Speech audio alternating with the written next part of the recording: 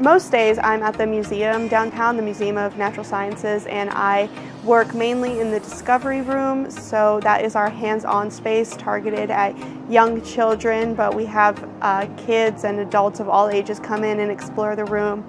And so there I just kind of facilitate the learning that goes on and talk to kids of different ages, as I said, and then when I'm not at the museum, I'll come down to Prairie Ridge some days and I'll do the same type of thing here. I'll just facilitate learning and play that goes on here.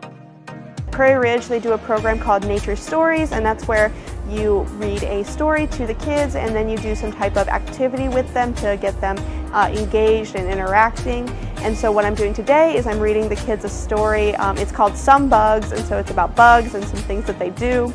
And then I brought the cockroaches out so that I could have the kids look at them up close and touch them and talk about an important thing that cockroaches do, which is help with decomposition in their natural habitat.